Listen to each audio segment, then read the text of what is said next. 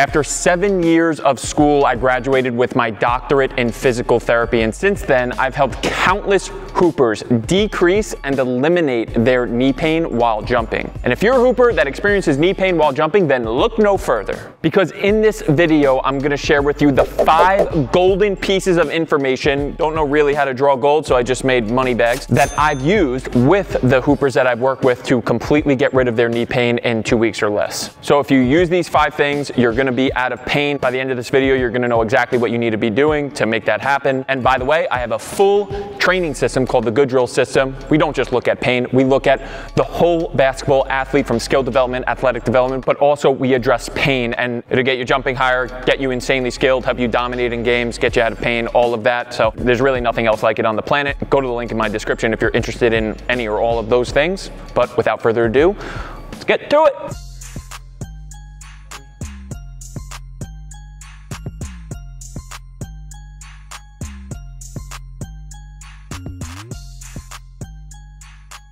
So say your training consists of jumping on the court, skill work, lifting in the weight room, and other things included. Find all the things that you can't do unless there's an insane amount of pain. Cut those things and just do them to your tolerance. So, for example, say you jump 20 minutes a day, every single day, full max approach jumps, and after 10 minutes of max approach jumps, you start experiencing your pain, then cut it. Do only 10 minutes and slowly build it up from there. If you jump as hard as you possibly can, and every single time you do that, regardless of how much time you spend, you experience pain, then stop jumping as hard as you possibly can. Jump lightly, but continue to do the work. But if you do max approach jumps and it constantly gives you pain regardless of how long you've been jumping for, then don't jump as hard as you possibly can. Don't jump maximally, just jump lighter, and you're gonna slowly build it up over time. So that first principle, it's pretty simple to understand, but you have to apply it to what you're currently doing. So first thing, we could X that off the list, get your money up. Now, let's move on to number 2. The second money bag, which is isometrics. One example of an isometric is literally just a wall sit. In any isometric you do, the whole purpose of it is that you're not moving. That's the definition of an isometric. You're literally just not moving. But there is work being done. Me holding myself up here, this is taking some work. But you don't want to experience pain here. If you have knee pain, while you do anything that you're doing, you're trying to find a position that's not giving you any problems. You're holding it for 45 seconds. I don't need any weight for this. I don't need anything for this. I'm holding it for 45 seconds. I'm gonna do 5 sets of this, and I'm gonna do it 3 times a day, every single day. What's the purpose of this? If you do isometrics consistently every single day, when you go back to higher intensity work like max effort jumping, your knee is not going to be shocked. It's not going to give you a pain response or as big of a pain response because you've been putting in work to your knee over a period of time. So your knee is not going to give you as many problems when you start putting in higher intensity work like jumping. It makes sense. You're just increasing your baseline of tolerance. So number 2, isometrics, done. Wall sits 3 times a day, 5 sets each, 45 seconds each set, no pain. Now, let's go on to the third one. The third money bag for getting you out of your knee pain while jumping is isotonics. Let's go through it. So what are isotonics? Isometrics are when you stay still in a position, you're literally not moving, but isotonics are the exact opposite. You are moving throughout a range of motion. So an example of isotonics are just squatting, regular squats where you go down and up. Now, this can cause some people pain. So what I want you to do is get back in that wall sit position where you could hang onto the wall, and I literally just want you going down and up in a way, in a range of motion and in a way that's not giving you pain. Say my right side hurts. You can bias one side at a time. So I can hang onto the wall, I'm biasing one side, and I'm using as much weight as possible on the side that's actually hurting. I'm moving this through a full range of motion without pain. So I'm here, biasing aside, biasing aside, perfect. That might be super easy for you. Not a lot of load on this side, no pain at all. If that's the case, I want you moving into a split squat. Now with the split squat, you're gonna keep your knee over your ankle. I don't want it pushing forward for now. See how that feels. I go down, I go up. I go down, I go up. That doesn't give you any pain, then you could just do a regular split squat where your knee is going over your toe.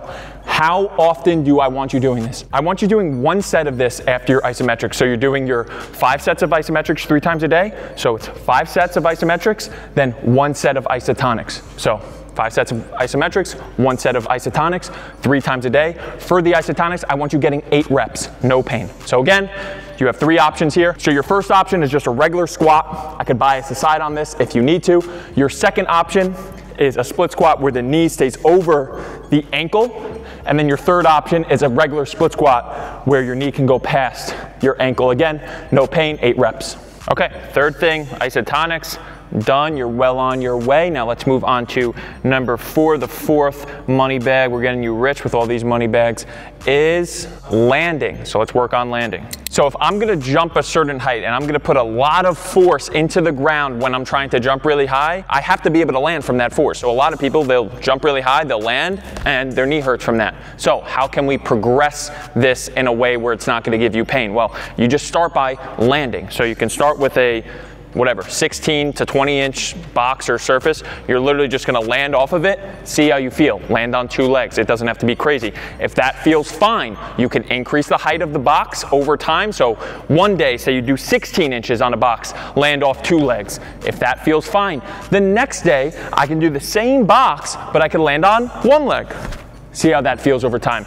If that feels fine, I can increase the height of the box. And your goal should be to get to a height that's like closer resembles the height that you're gonna land from with your max vertical jump. So if you could jump 35 inches in the air, but you get pain when you land from a 30-inch box, it's probably gonna be problems, right? So you have to progress this over time. The goal is to land from a height that resembles the height you're gonna be jumping in an actual game when you're competing. So what should you do for landing? Again, so I want you to do this 2 to 3 times per week, no pain at all, and I want you to do it for time. So do it for 5 minutes where you're landing on 2 legs, landing on 1 leg, but just keep it really, really simple so that you could measure over time. That's a huge point. I'm gonna get into that point next. But if you make it too complex when it comes to pain, you're not gonna be able to measure your progress too objectively. So keep it simple, land on 2 legs, land on 1 leg, keep track of the heights that you're able to land from without pain, and keep getting better over time. All right, number 4, check. Now let's get really wealthy with number 5, and we're gonna keep it rolling for number 5. Number 5 is simply to monitor yourself. Like I was just talking about with your landing, I want you to monitor yourself while you do all of these activities. So while you do the things that you actually want to get back to, while you do your isometrics, while you do your isotonics, while you do your landing, monitor, measure, keep track in the notes section of your phone. Make sure you see progress. If you see that progress on your phone of like, wow, I was able to hold this isometric for 45 seconds at this position, and now I could get down to this position, and you know that your knee pain's getting better, that's only giving you confidence. So monitoring is very important when it comes to getting back to your old self, your old pain-free self. So monitoring, let's get that checked off the list. Done. Do those 5 things, you're gonna decrease your pain, maybe even eliminate it in 2 weeks' time, and you're gonna thank me later. So definitely do those things, monitor your progress, you'll get better. Again, good drill system. I mentioned earlier in this video, if you're a hooper that wants to jump higher, dunk, dominate in games, score more, do all that pain-free, then you need to check out the Good Drill system. It's something I've created that has helped thousands of hoopers all over the world, and it is way too valuable for me not to share it. So go to the link in the description of this video, check it out. There's nothing else like it on the planet, and that's it, okay? Like, subscribe, I'll see you in the next one.